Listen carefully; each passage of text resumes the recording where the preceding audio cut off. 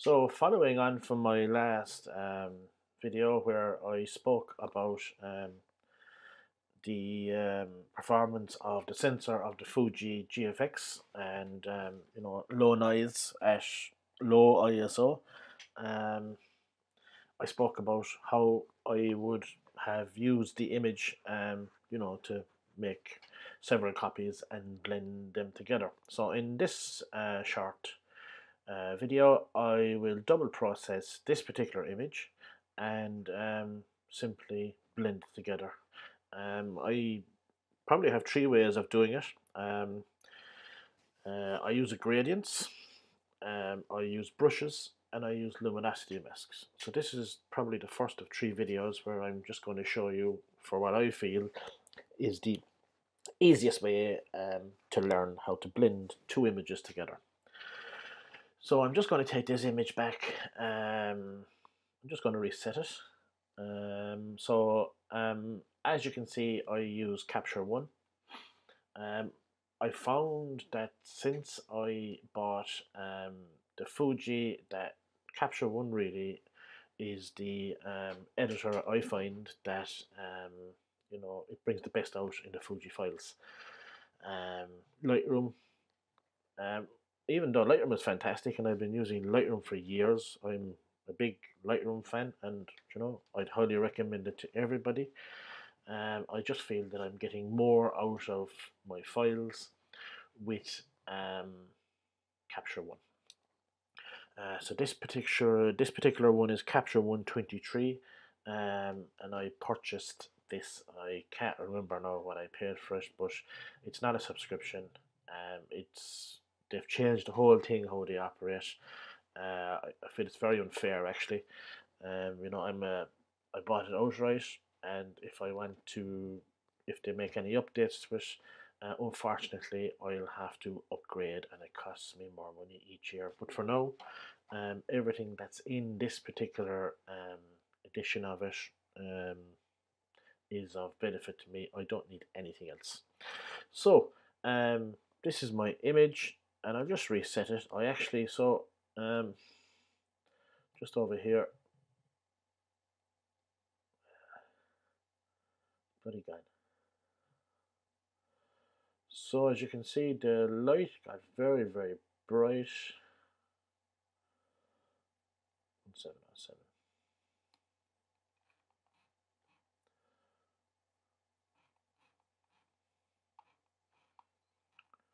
So here's my image. So I've made two copies. Apologies. I've made two copies. Um, so this is the way it was. So essentially, this is the image I am going to process. If we look at the histogram, which is here, I exposed for the highlights. And as a result, the foreground goes quite dark. So I'm going to double process this image, once for the sky, once for the foreground, and I'm going to take them into Photoshop, just here, and actually I'm going to stack one on top of the other, just like you see here, and I'm going to blend the two of them together. So there's the one for the sky, and there's the image for the foreground. I actually processed the image for the foreground a little bit cooler. So we'll go back into Capture One, and we're going to process for the foreground. So we're going to take up the exposure. Again, I really not bothered what happens in the sky. This area here, probably I will keep an eye on it because this is my transition. This is where I'm going from the foreground to the background. So I want to keep an eye on that. So I'm going to take up the exposure. I'm going to up the shadows slightly. A little bit of clarity. Now, normally in Lightroom, I would be very careful with the clarity because it knocks the hell out of the images, but it's quite subtle here in Capture One. A little bit of structure. I'm going to take down just the foreground. I want to, as well as creating a different exposure brightness level, I also want to create a different color.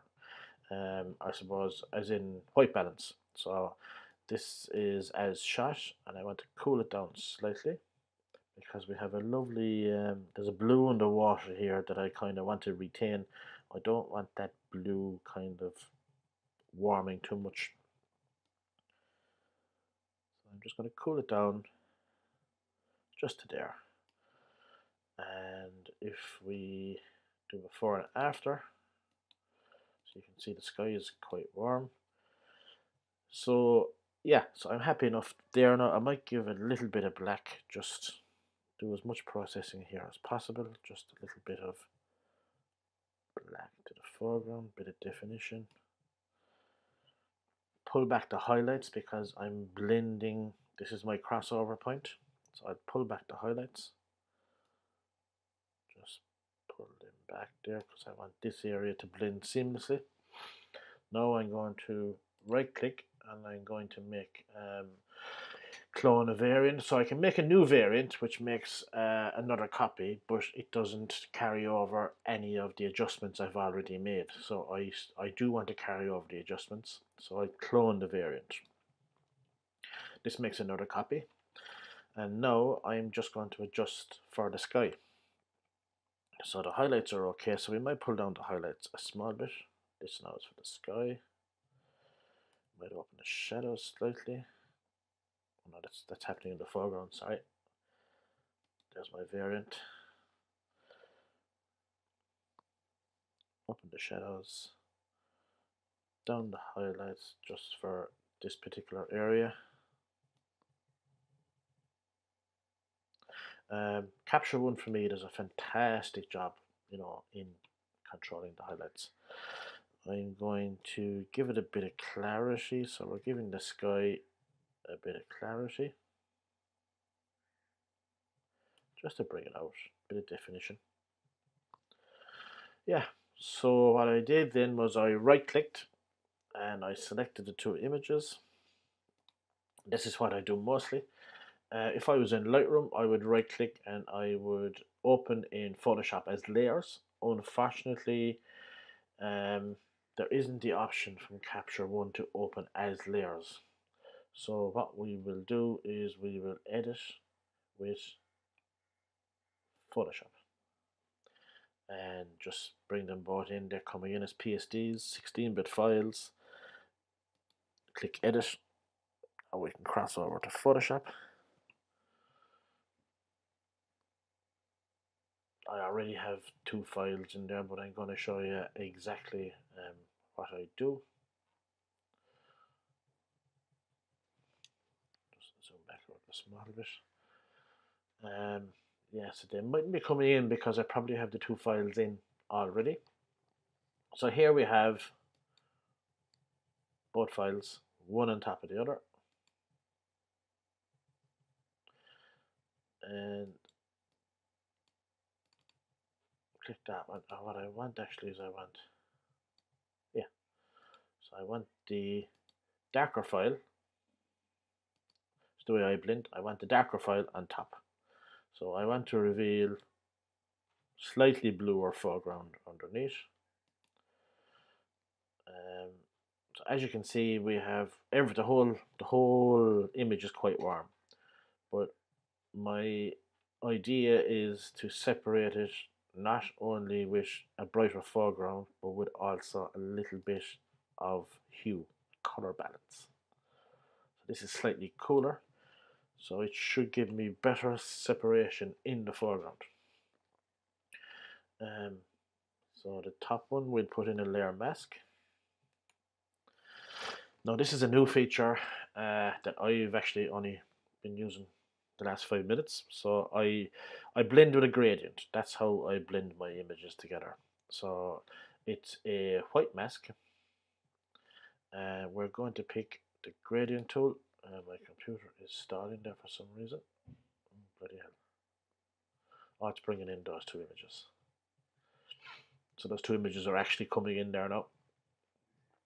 We let them come in and I'll actually, so there are the two images. One slightly brighter. So that's the warm one for the sky. So what we will do is we will get rid of this. Don't save. And we're left with the two images we processed in Capture One. So I use all sorts of programs. For instance, I use the Tony Kuiper panel for masking. I have what's his name? Jimmy McIntyre's Ray Pro. I actually never got my head around the Ray Pro, but what I do use the Ray Pro for is Jimmy McIntyre has lots of shortcuts. I do use some of these shortcuts, but he has one here for stack. And what the stack does is it basically puts one image on top of the other over here on the panel. It saves you going select all, edit, copy, delete. It's a shortcut. So what it does is it stacks two images together, just like that there on the right hand side. And now I have the darker image. So what I want really is, I just double click this, I want the darker image on top. I like to blend the brighter image in on the bottom. You can do it either way, but this is how I prefer it. I'm going now. I just see these here. These are features that I've only just seen now. I've seen everybody talking about them. I've never used them. The gradient tool has all changed also, but it's actually better. So we're going to put in a layer mask.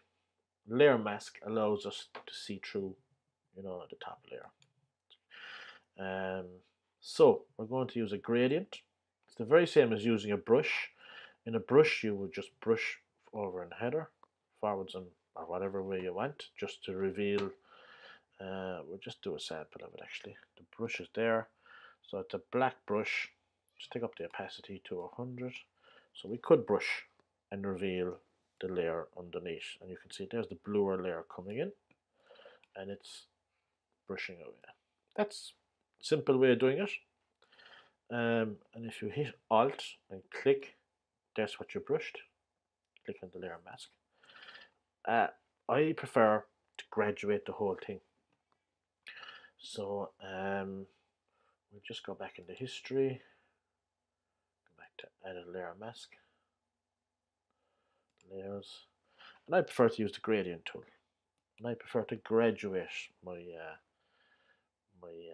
my transition, my layer mask. So we're going to, as you can see, I've just clicked and it's revealing already underneath. If you hit the shift key, it holds it straight. And we're going to move the whole thing.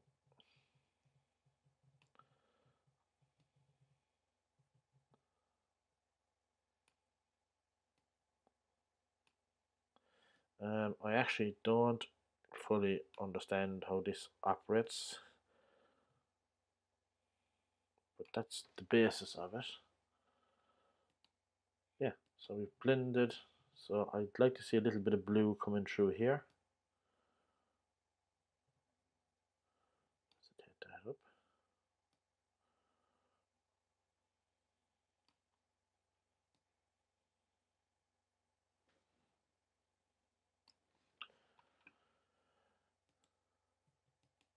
Yeah, so I've blended one image into the other. I'm happy enough with that transition. I have a colder foreground. The water is slightly colder here. It blends in. It starts getting warmer at the background where the sun is shining down. Right click, flatten image. I'm probably going to crop this 3:2 because I want to get rid of this foreground. This was taken with the Fuji GFX with the 100 to 200 mm lens.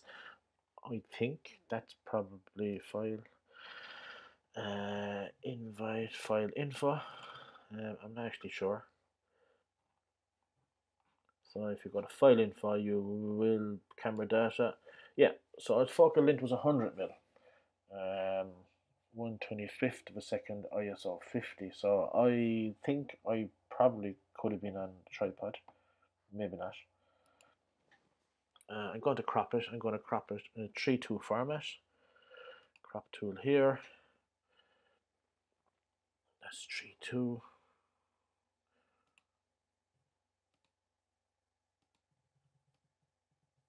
Get rid of that foreground.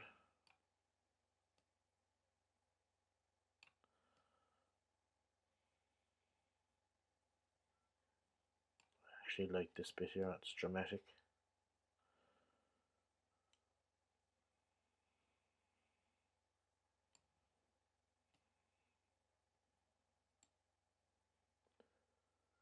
Just make sure it's straight.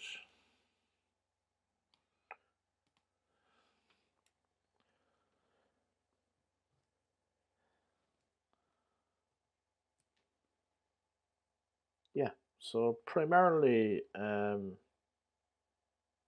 that's one of the easiest ways of blending using a gradient. I hope that helps. You can do this with most images. What in my next video I will move around to images that are probably a little more intricate, where I want to reveal detail in the likes of areas that are gone completely black, and where you have detail, but it's how to bring that detail out smoothly so it transitions, into the background. Okay, thank you very much, and if anyone has any questions, or if you're looking for private tuition, I work over Zoom with all my clients, and we can do a one-to-one session, and you'll have your session recorded and sent to you directly after the meeting. Thanks for watching.